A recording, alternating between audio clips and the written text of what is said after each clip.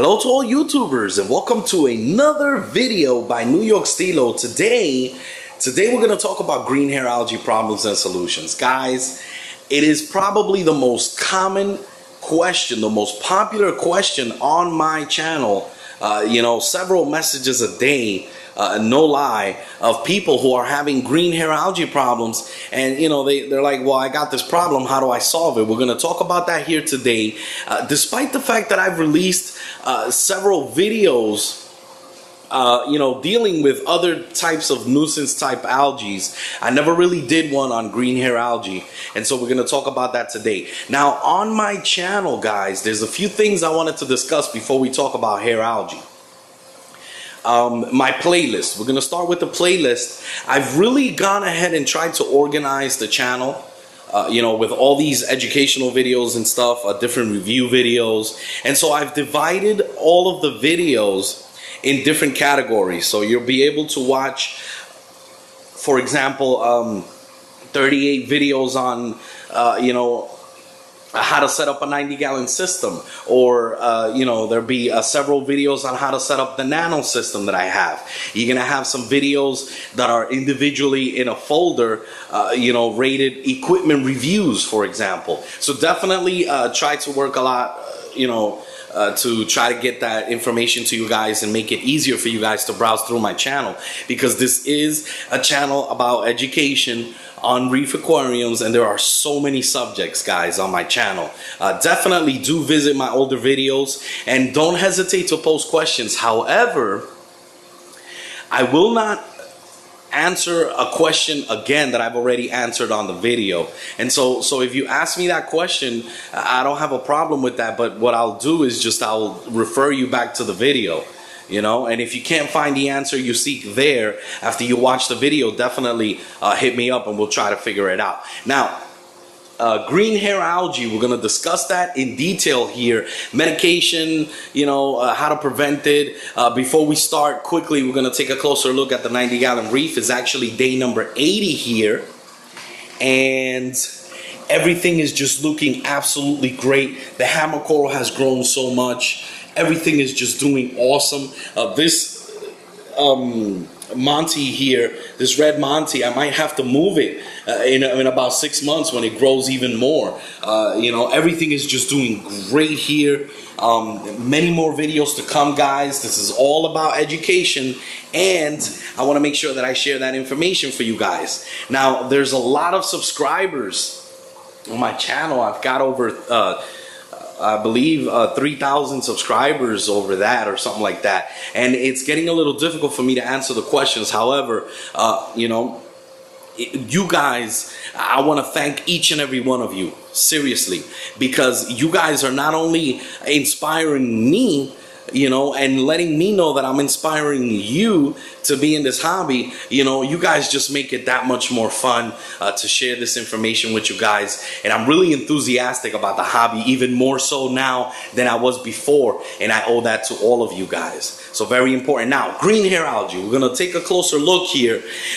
For those of you who have been following my videos, it is important for me to let you guys know that you guys probably are already aware that I did have a slight hair algae problem in this tank, and it was due to new tank syndrome. So definitely go check out that video so you can know what I'm talking about when I refer to new tank syndrome. But as you can see here, there is absolutely no more green hair algae growing on this particular rock. There is some brown algae growing on the overflow box, but however, this brown algae is not diatoms.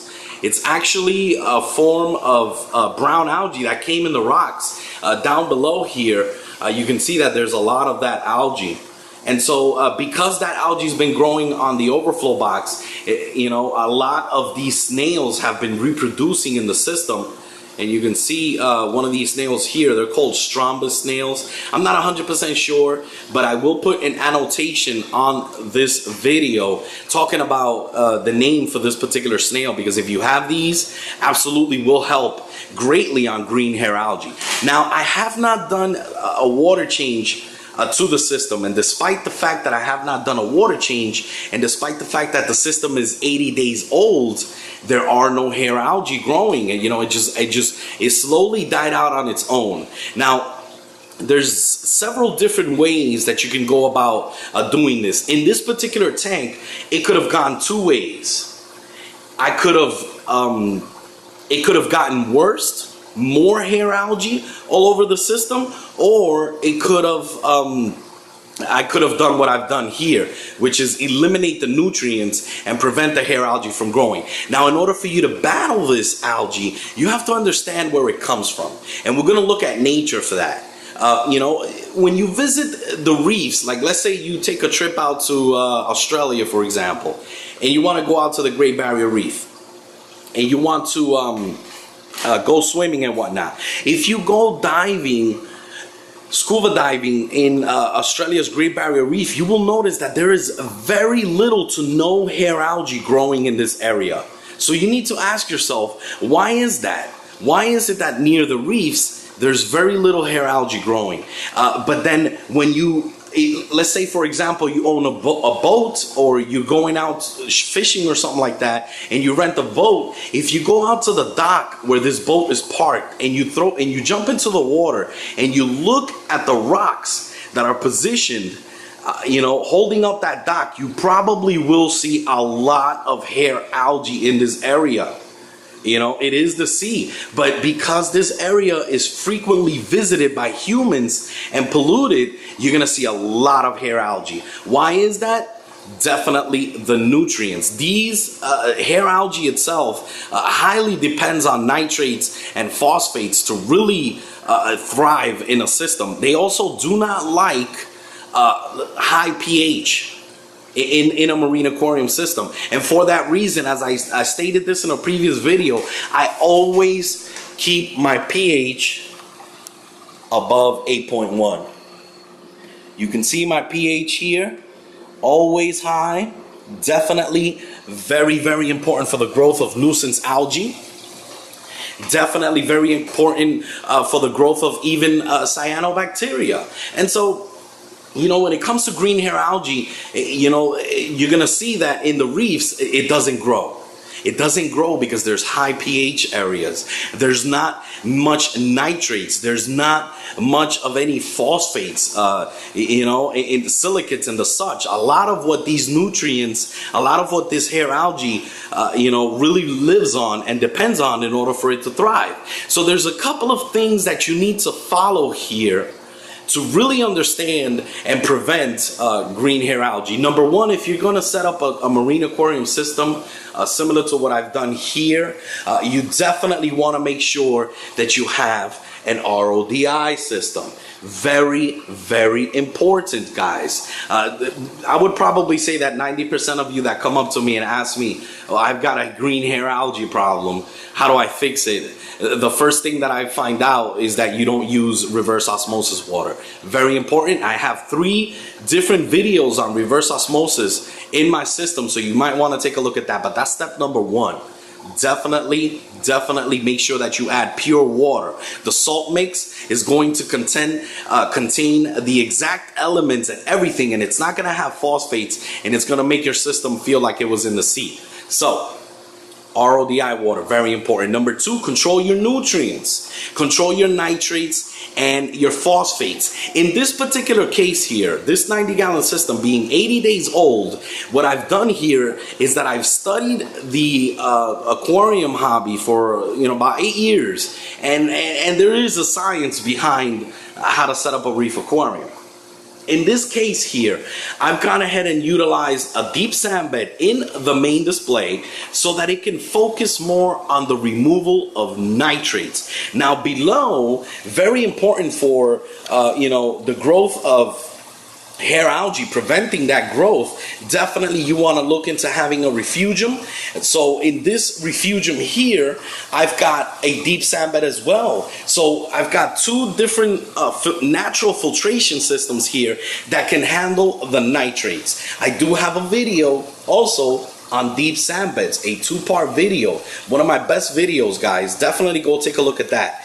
But while the deep sand bed is taking care of the nitrates, I can easily let the chaetomorpha, the macroalgae growing in the refugium 24 hours a day, focus more on removing the phosphates. So the deep sand bed is removing the nitrates, and the macroalgae is focusing more on removing the phosphates. So despite the fact that I have not done, a water change since I set up the system, I've ensured and I absolutely made sure that this system had some sort of a way to naturally remove nitrates from the system and phosphates. Now, to further help out, you've got the use of a protein skimmer, very important to remove undissolved organic matter, as well as many other negative decomposing matter, all of this stuff, which turns into food for the hair algae. So a protein skimmer rated for double your system size is going to absolutely help you out in this case here. Also, I also have a phosphate reactor with some roll of phos media hooked up here. Always keep a Bounty or some sort of paper towel in hand to clean out the skimmer, because this skimmer here is, one of the things that about this hobby that are not that great is the fact that the better the skimmer is, the more you're gonna have to clean it. I mean, just look at this beast here. I mean, I just cleaned it out yesterday. You can see the neck of the skimmer is clean, and everything is just going upwards, and all these bubbles. I cleaned it last night like around 3 o'clock in the morning, and you can definitely see it there picking up. So the use of a protein skimmer, a refugium, deep sand bed. See, I'm thinking ahead of time, and I wanted to ensure that my system had a way to remove these nitrates and phosphates. If you don't use this type of filtration system, you're gonna have to rely on water changes. Or let me tell you this, let's say for example I would have set up a bare bottom system here without a deep sand bed. If I would have done that, I probably would have gone with some sort of a reactor with some bio pellets or something that is going to remove the nitrates from the system. Very, very important. If there are no signs of nitrates, no signs of ammonia, there should be, no signs of hair algae. However, there's always a if, and, or but here. However, testing the system, this is very important because I commonly get asked, well, I just tested my system. I got all this hair algae, but, I'm testing back negative. Of course you're going to be testing back negative on the phosphates, guys. The hair algae is living on the phosphates, and it works pretty much the same as a refugium. I can't tell you that there are no nitrates in the system. I can tell you that it is undetectable, but the refugium is eating the nitrates faster than they can be detected in the tank. So the same thing applies here to hair algae, guys. If you don't have a refugium, chances are the hair algae is going to try to take over so that your system can survive. Definitely starve out these nutrients since day number 1, and I absolutely guarantee you that your system is going to look like this. I mean, I rarely clean the back or the front of the glass. Definitely control the nutrients, guys. Feed your fishes frequently, but very little. 5 to 6 times a day if you want to, but give it a little pinch here and there. It's not going to affect your system. And so there are also other ways that you can control hair algae problems. The use of tangs, a fox face, definitely different cleanup crew critters. We're gonna make a detailed video on that. I do have the cleanup crew on the 30-gallon nano system, and within the next couple of days, I'm gonna make a video showing you that 30-gallon nano system. It's actually running.